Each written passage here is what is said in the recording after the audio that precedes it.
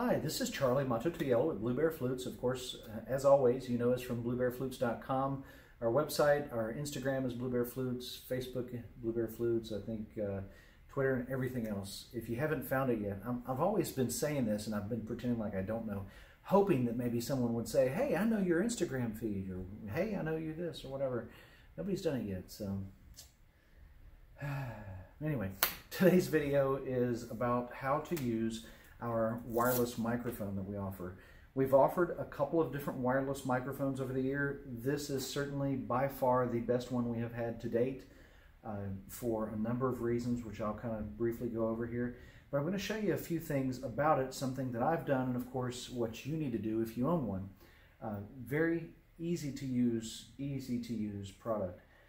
There's basically two pieces. There is a sending unit, which has the microphone on it, and the receiving unit.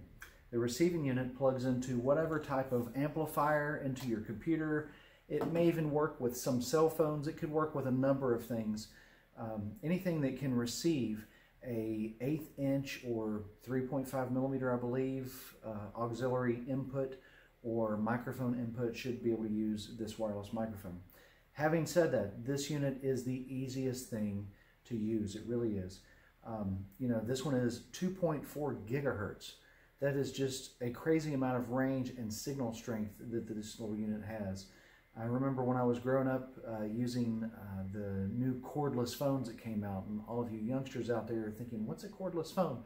It predated cell phones. It's when you had a phone that you could carry around with you, but it could only go so far from your house. Anyway, the cordless phones were 2 gigahertz, and we thought that was just the greatest thing, because prior to that, cordless phones worked on radio frequencies and a few other things that just weren't the digital frequency range. And this sucker here's got some range anyway. So it has the receiving unit, the sending unit. You just plug this into whatever it is that you're wanting to use your microphone through, and it'll come out that end. Very handy. There's a plus and a minus here, which, as you have guessed it, is volume control. You can turn up the volume or turn down the volume. With our amplification systems, I typically recommend turning the volume down a couple of clicks and then turning it up on the amplifier. In that particular essence, the volume control here is similar to something that people in the music industry used to call gain. Gain was how loud you could turn it up preamp to whatever it is that you're working with. Anyway, so volume control right here, very handy. There is a switch over here to turn it on and off, and a little charging port for a USB charger. You can probably kind of get an idea of what that is there. However, the on and off switch sometimes may be in the on position. You don't realize it. Just double check. When you turn it on, a little light lights up. See, it's blue right there. This one also has a little light that lights up blue when you turn it on. Once you turn them both on, they have paired. And the reason that that's a thing is because you may be able to, depending on the version microphone you have, you may be able to use more than one of these at a time, because they pair on a random frequency. And then if you turned another unit on, the mic and then the receiving unit, then they will pair. And it's possible, I don't know what amount of paired items you can have nearby, because eventually one of them is going to be on the same frequency this one is. However, it is a great feature that you can actually pair more than one of these devices at a time, use more than one wireless microphone. Any of you who are in theater, this isn't the solution to your kids' play, by the way. You can't use 20 of these on stage at once, because there are going to be 5 people on the same frequency. And maybe that'll be convenient in some ways. Once again, you can flip it on and off very simply enough. To charge this unit, the wireless microphone system comes with a dual USB charging wire. So you have one plug here that you can plug in, and you've got to look to see which way it plugs in, like I just did, because you may be forcing it in the wrong way if you're not careful. These things are shaped kind of like, I don't know how to describe them, like a flat donut that's laying on the ground that's been squashed. That's not a good description. But anyway, there's a flatter side and a rounder side. You want to put the rounder side to the rounder side and the flatter to the flatter. Those two pieces now can charge at the same time. They take about 20 or 30 minutes to charge, as I have experienced. And then you plug this into any given cell phone, charger USB. You can get these just about anywhere today, from a local convenience store to a drugstore. Do you need to buy a separate one if you already have one from your cell phones? No, you can actually do like I do and just save them from your previous cell phones and use those. When you plug this into the wall, or if you're using a car charger, which this works with, by the way, very well, if you're charging it, however it is that you're charging it, or even in, I hate to tell you guys this, but you can charge this in a battery pack. I have a portable battery pack that I carry around with my cell phone all the time, and I can charge these guys by plugging this into my portable battery pack. Very handy when you're out on the go. So you want to charge it until both lights turn off. When they're both turned off, it's done. Once again, that's about 30-45 minutes, somewhere in that ballpark, maybe an hour, depending on how much you've used them, and then they're fully charged. These are great for playing with the Native American flute. However, I've used them with just about everything, from the ukulele to a standard silver flute to talking in, using them for dictation, singing. I mean, really, you name it, they've been very handy for that. Having said this, the unit that we carry today includes a little headset piece that has a detachable snap that goes in place here. And you just push it back until it snaps, and then you can use it like this for a number of purposes. I don't know if you're going to be singing on stage with this, though it is a very good quality microphone in my opinion. One of my buddies swears by it and says that it's better than his digital studio mics he has.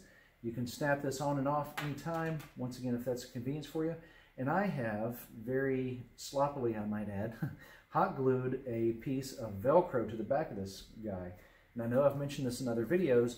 This is the easiest way to attach anything to your Native American flute as a microphone goes.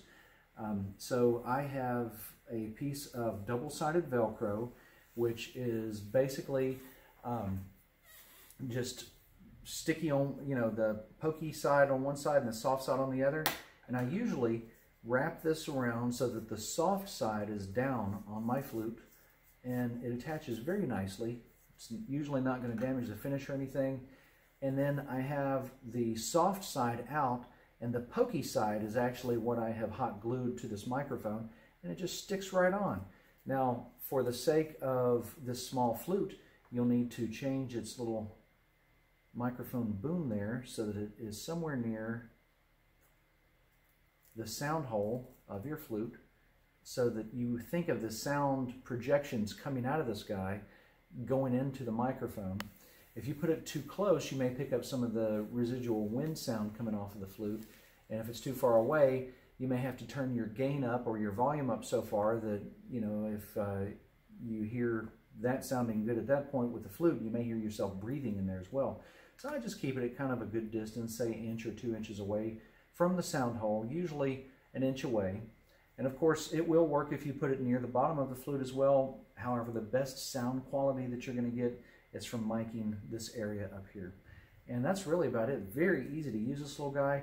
Once you've done that, you have the flute where you can play it, and you have volume control where you can control the volume up and down, and it's that simple.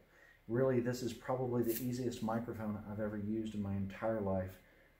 Easier than anything I've used on stage, anything that I've used on television or anywhere. Really, it's been the best. So, and once again, this Velcro is very easy to get a hold of at just about anywhere. Sometimes you'll find it in the electronics department, or maybe in the hardware department of a retail store here in the United States. Walmart, Costco, Walgreens, Target, Best Buy, you know, really any number of retail stores, Ace Hardware, Lowe's and Home Depot, and any others that I've failed to mention. I'm not singling anybody out. You guys are all great for what you're selling there. So it's a great unit, and once again, you just charge it until the lights go off. When you get ready to use them, turn one unit on. It can be either one.